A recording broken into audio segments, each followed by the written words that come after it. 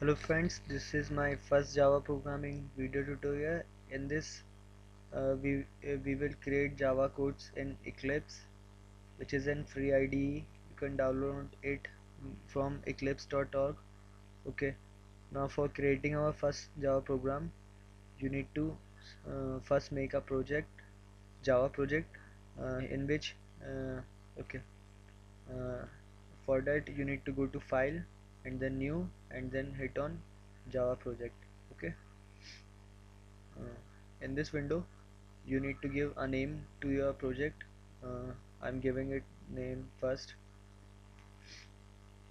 and then hit on Finish. It will create a project folder. As you can see on Project Explorer, it will contain src and jre system libraries. Okay. Now we will create our code in src folder. uh, as Java is a fully object oriented programming language, so for doing anything first we need to create a class. So I'm making our first class. So as it is a first class, we can give it any name. I'm giving it name first. Okay. Now hit on Finish, as it is our first Java class. In Java, uh, uh, execution of program start with main method, and for creating a main method in Java, the syntax is public static void main, and then the arguments is string.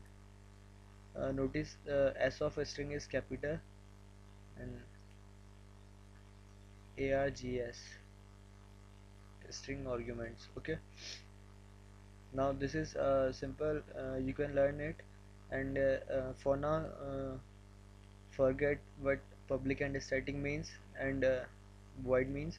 I will discuss it later on our future videos. And just as many of you will know C, as in C we will create our first hello world program. For that we use printf. We can also use printf here, similarly as we use in C, but slightly different way. uh, Hello world, you all are familiar with this statement, but this is not a valid Java statement. In Java, for printing anything on console, you need to first use system dot out dot. Now this is a valid Java statement for printing hello world message on a screen. Okay. Now for compiling it, you first need to save it by hitting Ctrl S from your keyboard and then hit click on this screen button. Okay. This will compile our code and print hello world message, as you can see. Okay. I'm running it again it will print hello world message. Okay.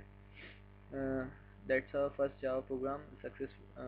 After making it, you are we can say you are a computer programmer. Okay.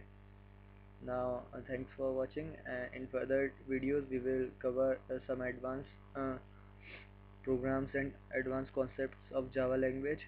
For now, make all of you need to download Eclipse SDK and Java SDK. First install SDK and then make that program. Okay. For now that's fine, and we will continue in our next videos. Thanks for watching. Bye.